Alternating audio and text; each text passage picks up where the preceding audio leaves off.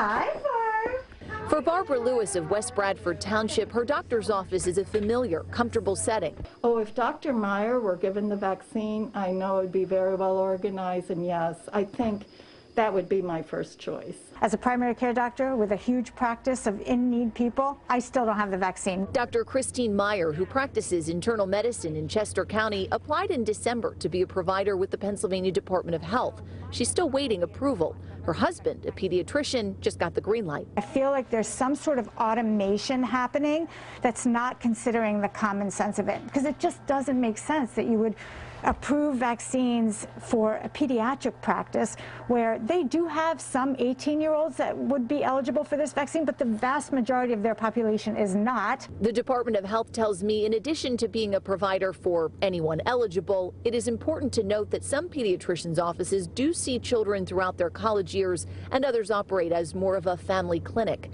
The health department is trying to ramp up vaccine distribution with new guidelines out just days ago. Efficiency is the goal, but there may be some new hurdles. You have to have a phone line dedicated to scheduling these appointments. You have to have a web presence. You have to have a dedicated staff.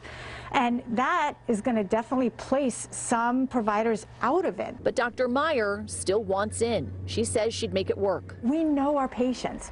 I could name 1,000 patients off the top of my head that are high risk and appropriate for this vaccine. They also know us. The familiarity, the trust, the confidence in going to your own doctor or another doctor in the practice. Dr. Meyer also points out primary care physicians are well versed in giving vaccines. They do it every year with the flu shot. Reporting from Exton, Chester County, I'm Rosemary Connors, NBC10 News. Comcast and NBC Universal have a new digital tool to help navigate the coronavirus vaccine process. It's called planyourvaccine.com. You can get there with the web browser, or you can use your phone to scan the QR code at the bottom of your screen. It's your one-stop shop for everything you need to know about getting vaccinated.